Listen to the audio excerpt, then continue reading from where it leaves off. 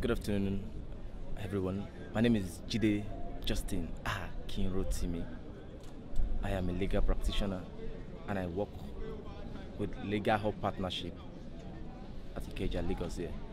I'm glad to be part of this program today. I actually wasn't prepared for this today. I just got a call to be part of this program, and when I came in here, I must confess to you that this is a very good program. This is a very good initiative, meaning that this will activate the minds of the inmates. This will give the inmates or the defendants a power knowledge of what will happen or what will occur in court.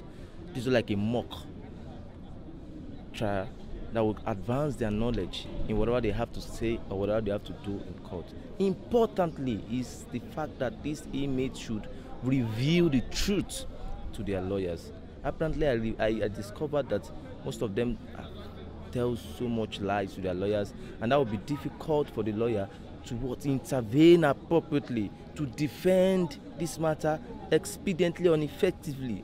So that is, and this program has set in place that kind of has removed that clock, whereas these accused are now being trained to speak the truth by way of the fact that the conduct of trial would outweigh better than if it was a false revelation. So I think this is a very good one. This is very good. I must commend the initiator. I must commend those partnership, the Lagos State Partnership, and those in charge of this program. I want to commend you all, and I know God will improve you to do better than this. Thank you.